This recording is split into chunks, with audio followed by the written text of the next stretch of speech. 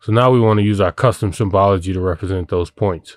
So what we'll do is we'll right click on it, right click on our layer, go down to Symbology.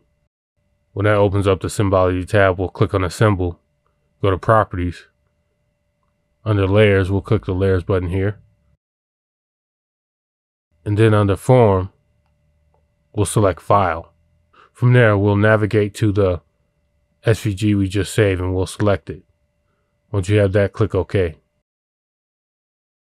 We can click Apply once we have that. We can use the size button down here to make it bigger or smaller. We can also make an outline. So say I want a little bit of an white outline.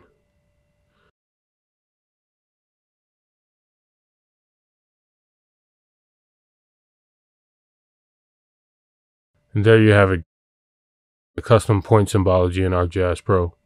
Thank you.